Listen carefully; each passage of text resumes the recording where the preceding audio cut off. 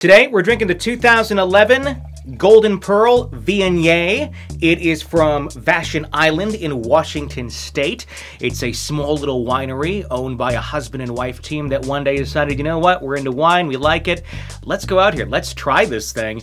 And they did it. And here we are with some of their wine today to taste and share with you. Now, this is a wine you're going to serve not super chilled. It is a white, I know, but this is not one to break out the ice bucket for or throw into the freezer for a while or even into the fridge for too long.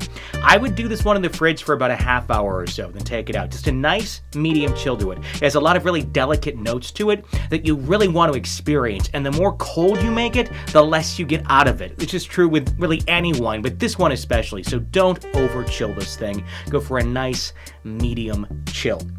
Now, I would suggest going with a seafood pairing on this one, okay? But a spicy seafood pairing. You get it as spicy as you like, but have a hint of spice to it. This is one of those whites that could actually stand up to a steak. It does have that much body to it and that much depth that it really would be one of those whites where you could break the rules and go with a meat dish on.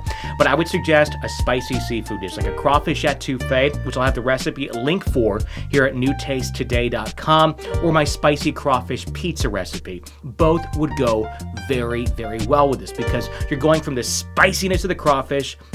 You take a sip of this wine, and the first thing you get is just this cleansing, palate-filling sensation.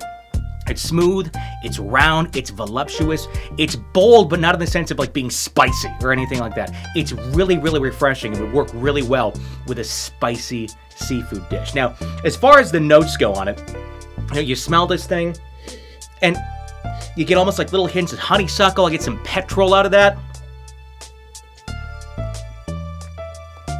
And the nose goes really very much along with the taste of the wine itself. It's not one where you smell one thing and you taste something different. It very much goes hand in hand.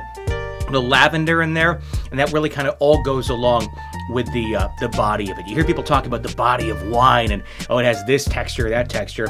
And there's a lot of wines where that's really hard to define and tell. This one, though, this is like a definition wine.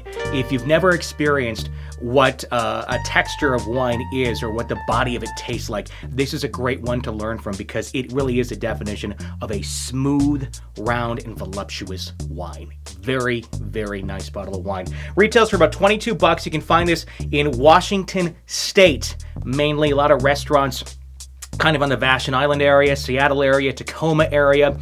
If you're out of that area and want to experience, they do have a wine club, and that may be the best way for you to try some of their wines. You can go to their website and check out the wine club for yourself, or maybe even order some of these wines for yourself. We'll have that link up at New Taste Today as well.